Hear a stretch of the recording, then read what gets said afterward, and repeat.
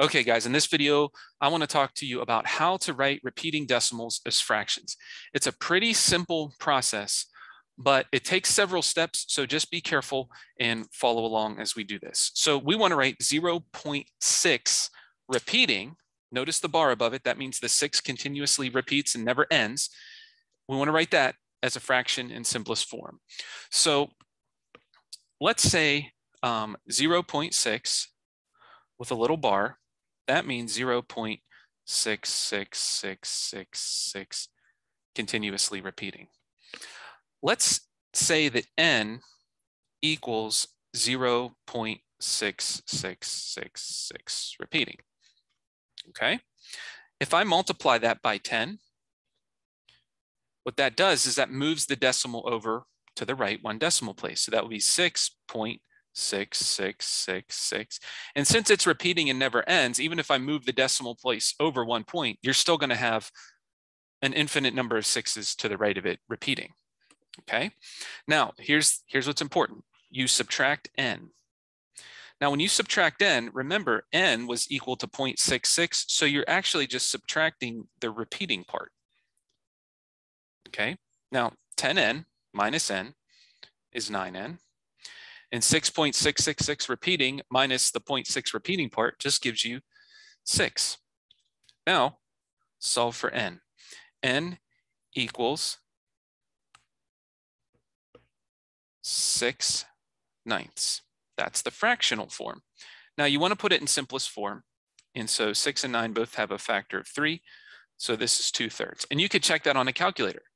2/3, if you divide it out on a calculator, is 0.6 repeating. And you might have already known that, but you can do the same process with repeating decimals that repeat that you don't know off by heart like that. Here's another one.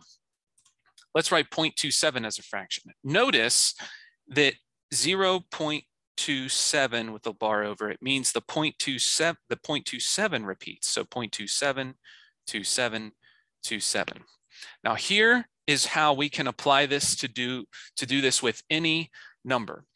You want to multiply not by 10 here, but by 100, because there are 2 digits. Actually, I'm getting a little bit ahead of myself.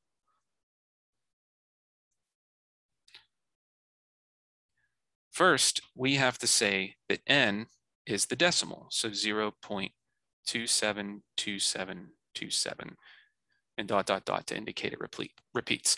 Now, you have to multiply by a multiple of 10 that will get you enough of the decimals to move over to capture the whole repeating part. In other words, if I just multiply by 10 here, I'm going to get 2.7272, and I didn't capture the whole repeating part.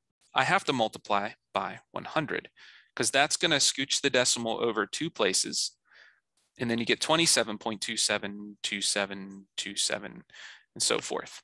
Okay, so the principle is if there were 3 decimal places that repeated, you'd have to multiply by 1,000. If there were 4 decimal places that repeated, you'd have to multiply by 10,000 and so forth and so on. So you can really do this with any amount of digits that repeat.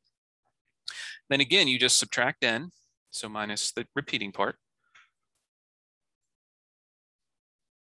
And then you get 99. N equals 27, divide by the 99. Now I picked ones in which the fraction that you get ends up not being in simplest form. But if it already is in simplest form, then you're done. You don't have to go any further. But 27/99 each has a factor of 9. So this is be 3/11. And again, you could check. Type 3/11 into your calculator and you get 0.27272727 and so forth and so on. All right, guys, that's how to write repeating decimals as fractions. Hope that's helpful to you. Take care.